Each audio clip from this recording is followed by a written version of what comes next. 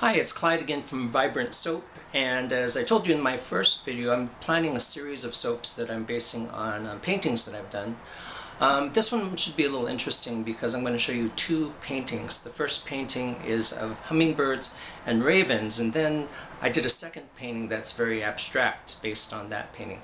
And it's this abstracted piece that I'm going to base the soap design after. It's going to be a combination of a three-part in the pot swirl, and once they're layered in the mold, I'm going to do a hanger swirl.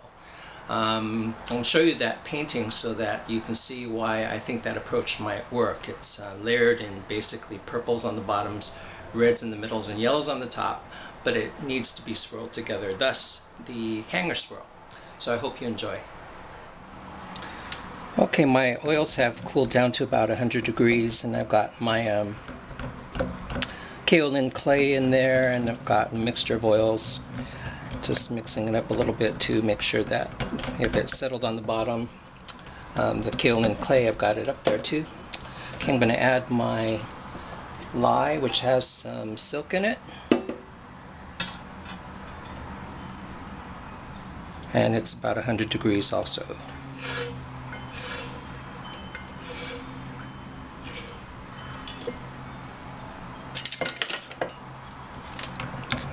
Mix that around a little bit. Again, I always do that so that the agitation of the blender doesn't speed up the whole saponification process. And I just want to incorporate that a little bit. And add some sodium lactate to make it a harder bar of soap.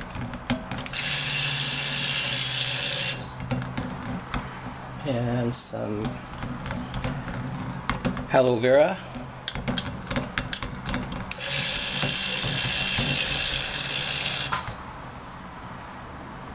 And for this one I'm using some shea butter. I melted that earlier so it's not too hot.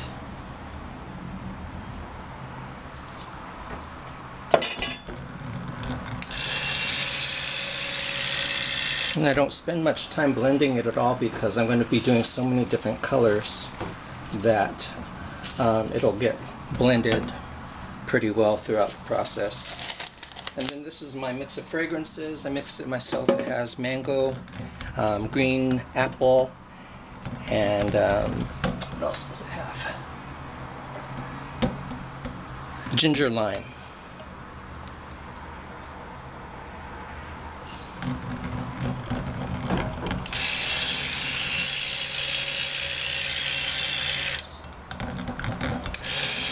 Okay, that's about as much as I want to do, and I'll see you in just a sec. Okay, now I'm going to pour into my three main batches. This is going to be my yellow, my light purple or lavender,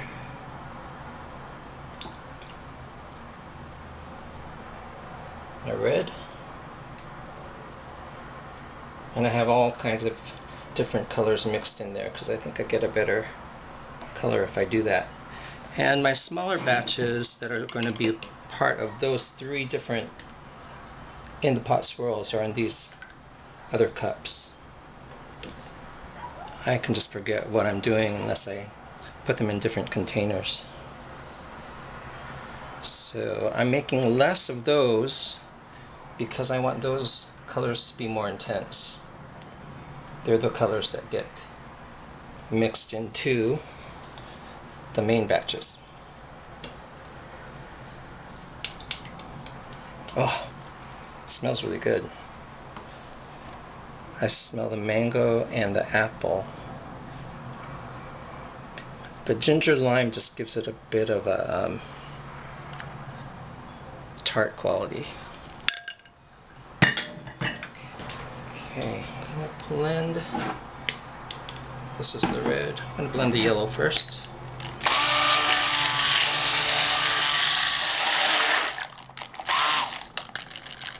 That looks good. If I mix from light to darker color, then I don't have to worry about rinsing out my blender.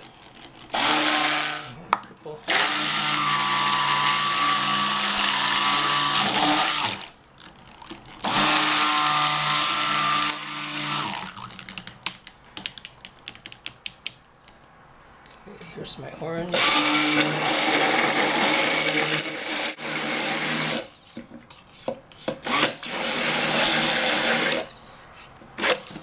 I have two kinds of oranges actually, because they're both a part of two different swirls.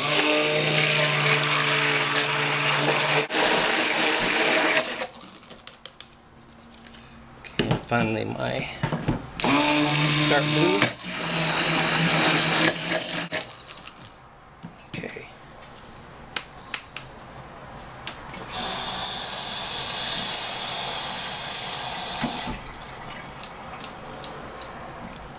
Okay, with my light purple, I'm going to put in my dark blue. Let me stir that around a little bit. Showed you in my other video that stirring it up just makes it a little bit more fluid, and that's the quality I want.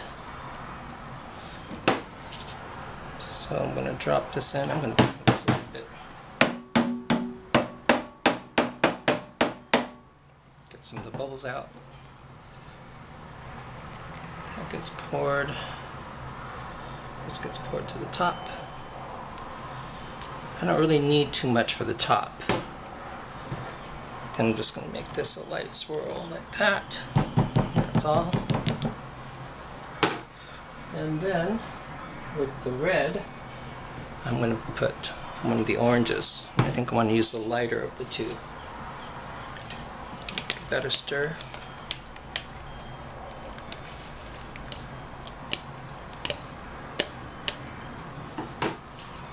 And this goes into the red.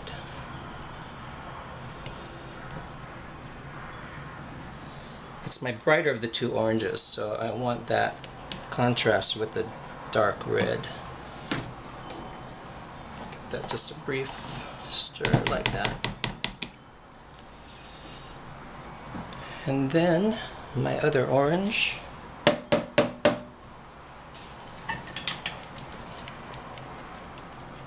It's a little stir.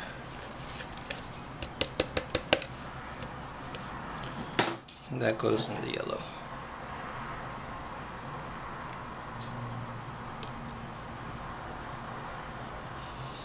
Okay. And that gets just a little stir as well. And there's a particular order that this has to go through. And the order is that, if you remember the painting, the purple goes on the bottom.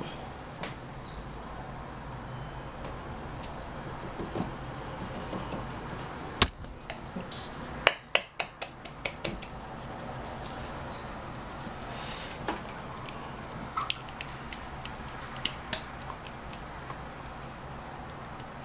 I'm not really going to put a lot of colors on the top, so I don't need to reserve any.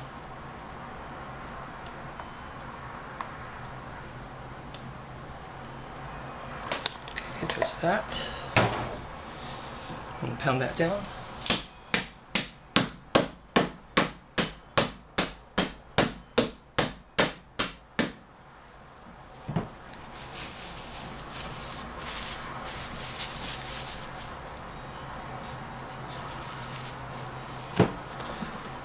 Okay.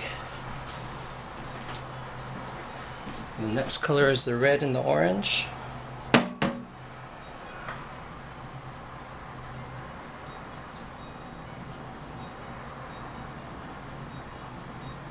I am going to reserve a little bit this one for the top because the painting has some oranges on the top.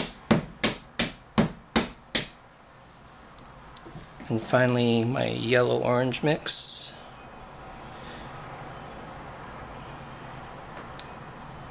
It's just setting up enough that it's going to layer pretty nicely without me having to be too careful.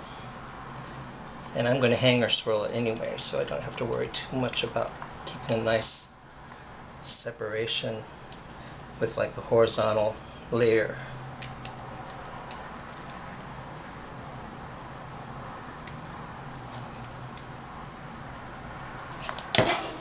Okay, then pound that down.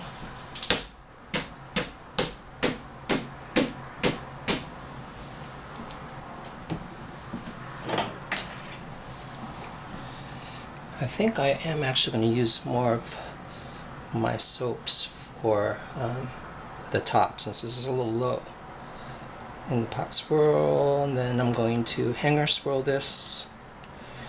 I'm not going to come all the way out. I'm just pushing this in, bringing it to the side, pulling it up.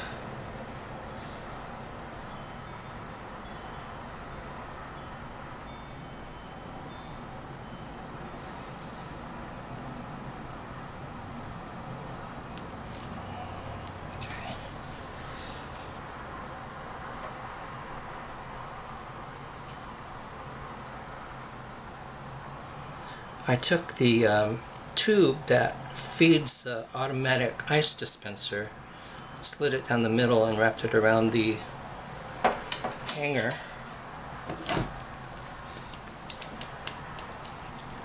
If you just use a wire hanger, there's not enough girth to really do much of anything. So red.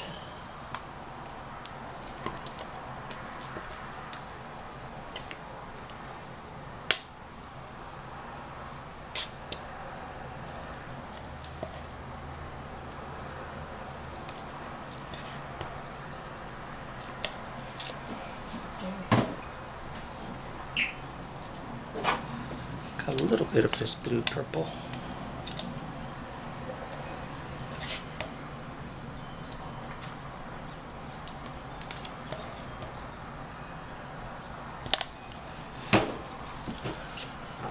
More of this orange.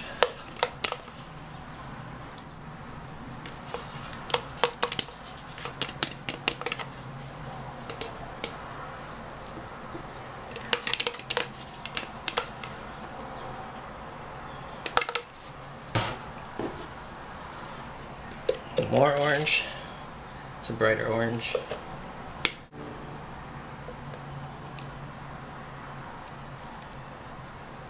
Okay. And finally my dark blue.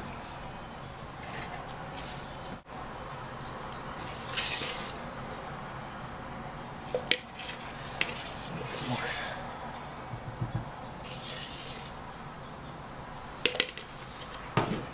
Okay. I'm going to pound that down a little bit.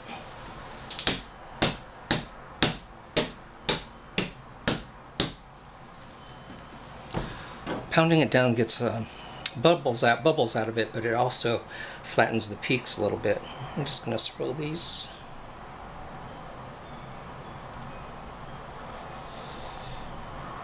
Remember, don't get too tempted to swirl this too much, otherwise it all mixes together and it will turn brown. I don't really want brown. Especially opposite colors next to each other, like the blues and the oranges.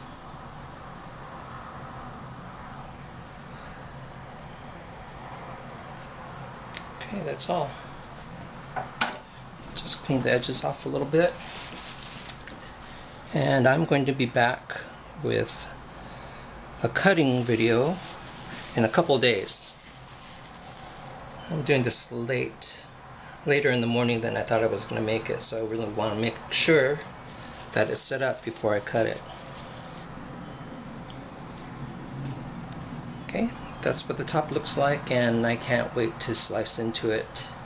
And I think I'll show you the pictures, the paintings that I'm basing this design on again as we say goodbye.